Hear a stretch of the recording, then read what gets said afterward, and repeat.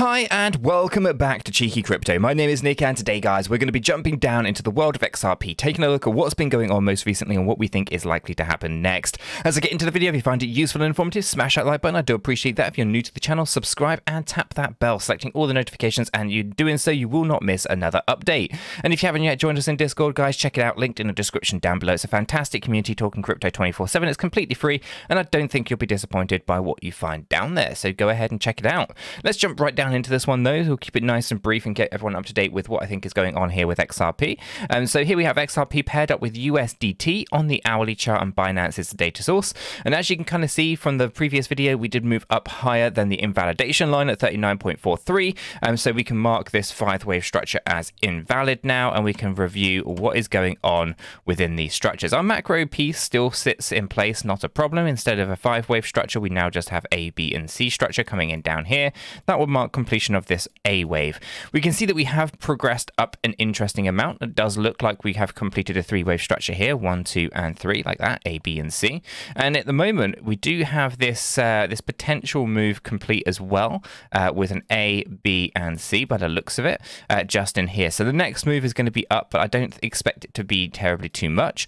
We'll see how that goes. One of the things that we'll be looking for is to see whether or not we can stay below 40 cent exactly, which has happened to be where we pushed up to previously.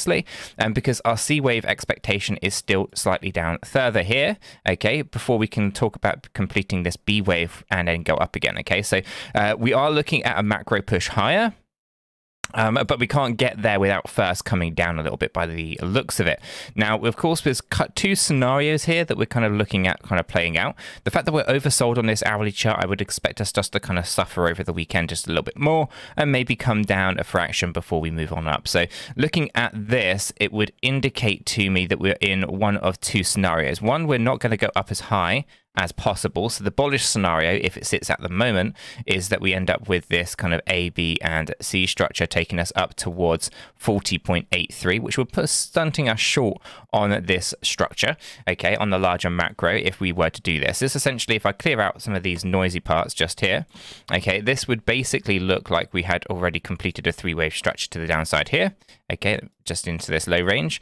And if I go ahead and put a horizontal ray, we can kind of see that that would have been 38.09, right? So we complete this structure down, and then if we were to think about this next structure being the upward move, it would look something similar to this and would take us to 43 cent. Now, we don't really want that to happen because it means that you would have completed this macro C wave a lot shorter than you would have wanted it to, okay? So in an ideal world, you want to actually go down a little bit deeper before you can then start to actually go up. And the reasoning for that and the rationale for that is you want a nice big 3-wave structure coming down here so that you can be complete on this B wave, and then you get a nice new, more bigger structured out move to the upside, okay? So if we take a look at that and we start thinking, okay, well, if we hit our local high at the moment, then what we want to do is we want to kind of put this to 40 cent right there. We want to be targeting out down here towards the 37.64 cent, right on this little level here. We can go down a fraction more if we needed to, more towards maybe 37.11. I'll put a little yellow box area on this one so we can kind of keep an eye on it, right? So that's kind of the area that we'd be kind of expecting to kind of come down into, right, on this B wave and this C wave. Those two things are the same. Then, of course, we will be taking a look at this entire A wave structure here and looking to repeat it from these lows. So if I take it on the lowest possible point, this would then give us our expectation on our C wave at around 41.2 cent. Okay, so this is a case of you go down lower in order to push ourselves up higher, but we would want to see a really good 3-wave structure in here as well, so we can see good progression.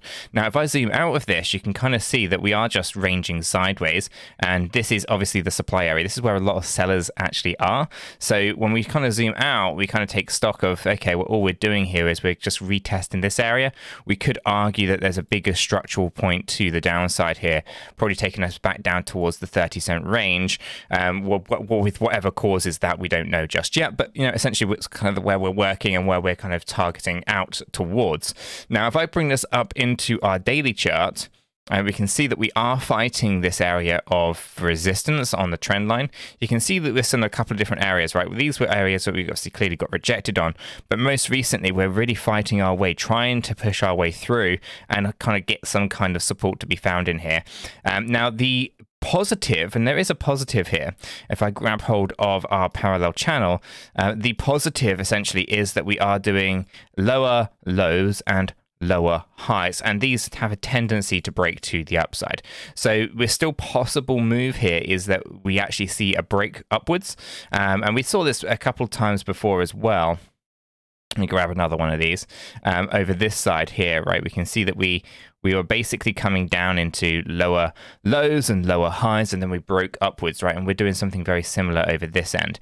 Okay, so this is a positive. We could see a break upwards before we end up having to break down. So one of those, keep a close eye on it. Now, we've seen that this is a reasonably positive area. We can see these again up here when you're higher highs and higher lows, you break down, and we've seen the break downwards. I don't think there's terribly too much more in the tank though, so if we are to push up higher, we're probably going to enter into that supply range, and then we're probably going to end up getting rejected from there. That's kind of my thoughts on it. Now, from a stochastic RSI point of view, we're heading to overbought on the daily.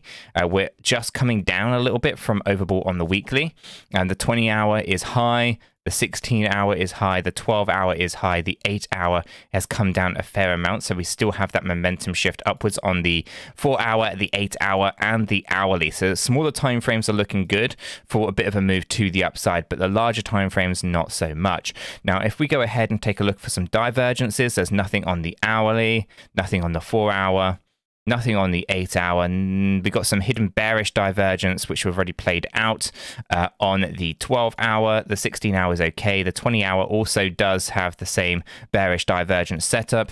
Again, that's already played out. Nothing on the daily and nothing on the weekly that we should be concerned with, and nothing on the monthly either. We'll just check it for continuity's sake. But for the most part, volume-wise, on our weekly chart, we can see volume is decreasing here. Let me grab my trend lines just to kind of demonstrate this. So in September of 2022, we can see that volume was nice and high, and volume has just been on the decrease ever since we had this high up here. This is actually a reasonably good thing to see because it means that you're not able to push down as much, but also volume has been decreasing as price has pushed upwards. So again, it's not overly positive from that kind of point of view, and we want to be a little bit cautious with that as well. So on our weekly time frame, it's yeah, a little bit concerning. Now on the volume side, on the daily chart, we also can acknowledge that volume has been on the decrease as we were correcting down. That's actually a positive thing, but volume wasn't overly impressive on the way up either. So again, you know, we can reflect on where things were and where positive volume comes in. You can kind of see this move to the upside during September of 2022. There was a lot of volume growth to that, but those volumes just are not being matched up at the moment. So not overly bullish from a volume point of view at the moment, but this isn't anything unusual. So for the most part, XRP, my expectations are that we do have some small amount of volatility on the lower time frames. We do have that push upwards still, I think, possible on the daily and some of the other kind of smaller time frames like the hourly, 4-hourly, 8-hourly time frames. And I think the supply range is an area that we should be focusing in on, as I do think this is going to be the area where we find the rejection. This comes in at 40.87 to 43.74 cent, and I think that's going to remain our big area of resistance. The previous area of demand up in 2022 that has been pretty much our resistance blocker for the majority of the latter part of 2022 and the 2023 so far. Let me know what your thoughts are down in the comments below. I will leave the video right there. If you found it useful, hit that like button. I do appreciate that. If you're new, subscribe, and don't forget, guys, join us down in Discord. Until the next one, have a fantastic day.